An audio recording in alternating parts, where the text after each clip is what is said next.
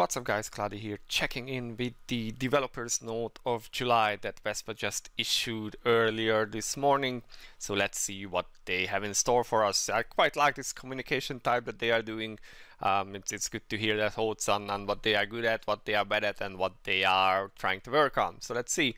Kind of starts with the usual somewhat apologetic tone. They are talking about the repositorium content and how they are gonna try to make better game. So that's kind of the usual stuff.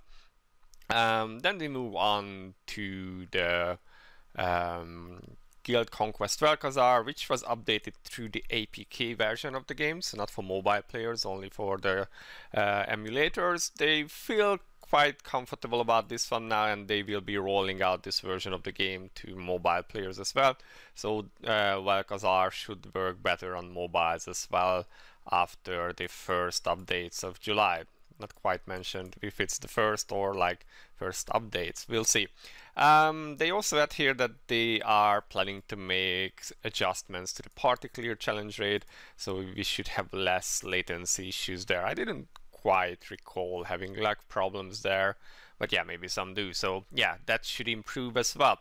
Moving on is the Eclipse stabilization that they are working on. So right now, if you crash or force close the application, which some people do, then you can restart your run from the first wave of that given team.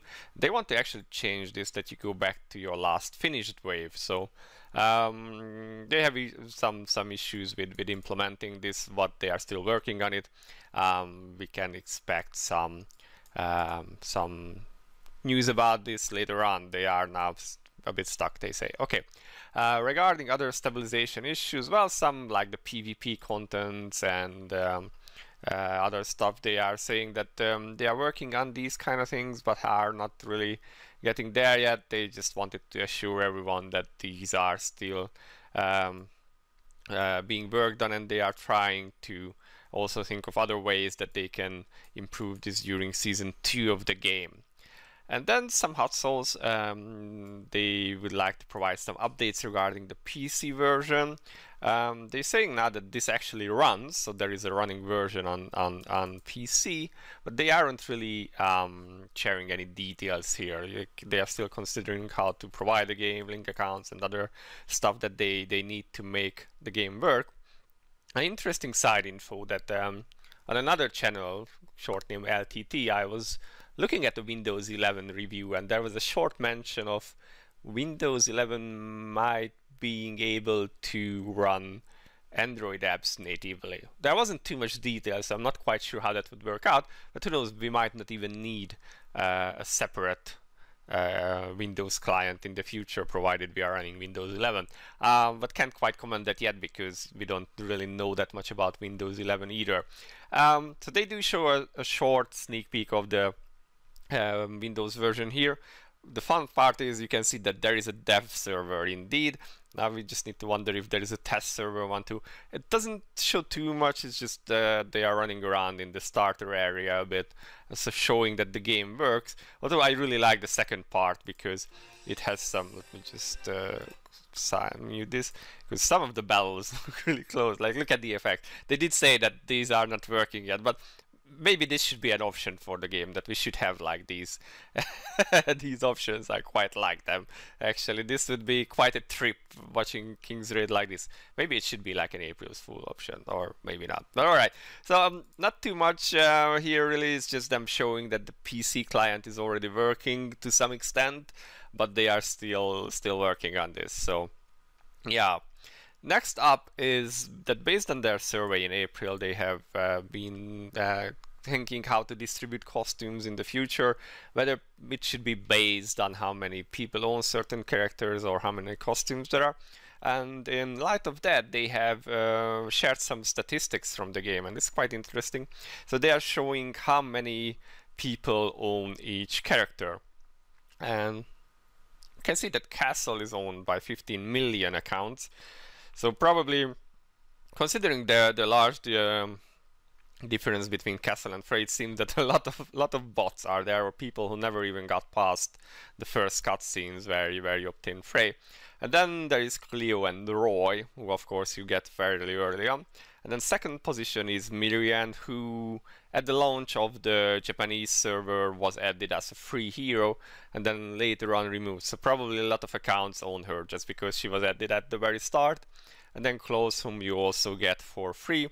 And then there are a lot of the older heroes. Celine, that you also get for free at the start along with Lorraine.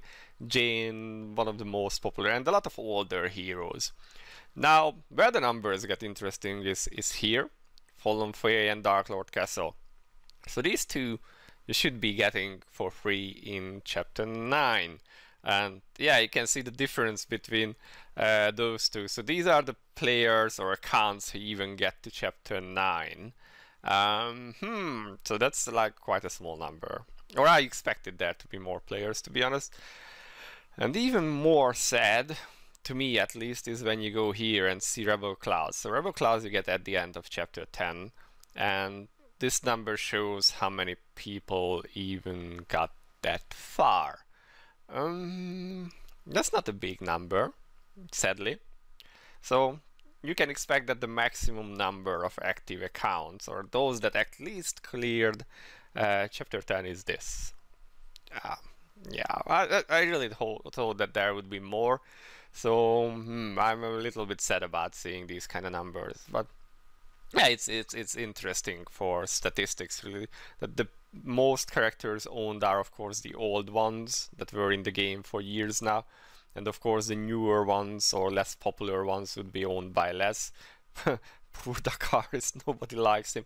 Although Talisha, being an NPC, she's like the least popular NPC, which to some extent is understandable. Maybe her new upcoming balance patch will change that, but yeah, so numbers.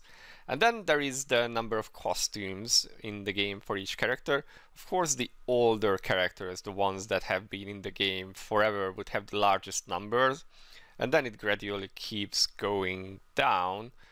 Not too many super big surprises here, except for maybe the end of the list where you can see like Kala. Yeah, poor Kala only has 3. Sarah, who should be a more popular character but somehow only has 3, and one of those is a pay only. She's the only character with a money only costume, which I'm super sad about because I quite like it and I wanted that. In case you are watching at Vespa, hint hint. Dosarta, yeah, NPCs do not have too many, which kind of makes sense considering the amount of work it takes to make a costume and then how many people have NPCs. Yeah, and then the newer characters, of course. Taily seems not to be the most popular character, and then at the final part there are some like poor Dakaris only has 1.